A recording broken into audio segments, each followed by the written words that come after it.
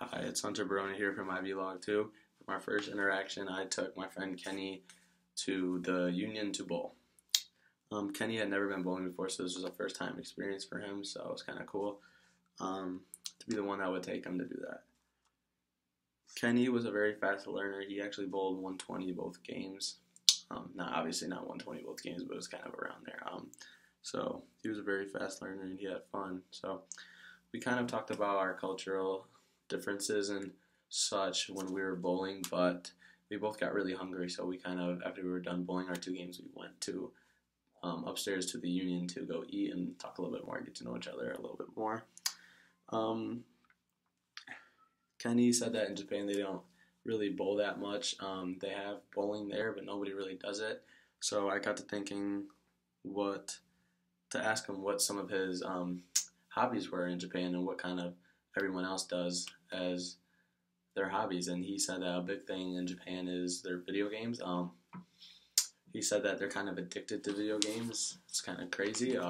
They have stores. I don't know if you call it a store, but it's a building that is 24 hours. It's video games. They have a bunch of different video games, but one that's really popular is it's kind of like Sims. You kind of have your own character, and you kind of like it's kind of like a second person kind of a view. Like you take it around, and you have to like feed it and like get a job or something and pay bills, stuff like that. It's really weird, but they love it there, and they're kind of addicted to it. So I also asked him what kind of sports they like there, and he said ping pong and baseball is really common there. So those are kind of two of the big sports kind of hobbies that they do there, which I can kind of compare to. I'm obviously a big sports guy too. Maybe it's not the same sports, but it's kind of the same. So the video game one, not so much. I like video games, I play it, but I'm not like as into it as they are. So I can kind of agree and disagree with some of the things there.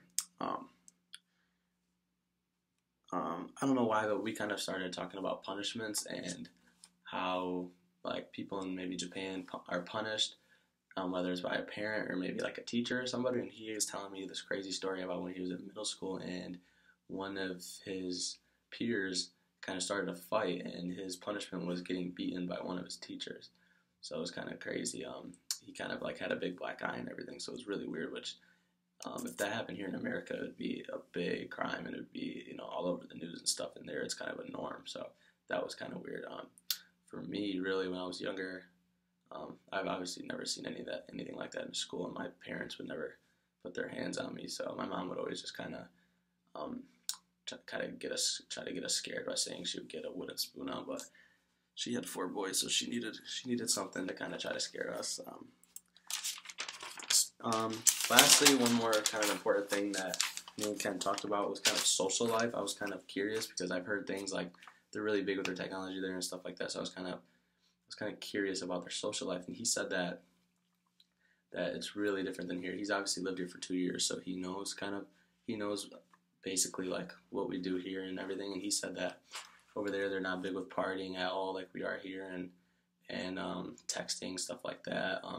He said that over there that their parents are really strict with letting them go out and hang out with friends and stuff. So they're kind of focused on hanging out with their families and their books, their school. So it's really different than here. Here, kids kind of try to get any excuse and any time that they can go hang out with their friends and stuff like that. They're like want to get away, stuff like that. So that was different.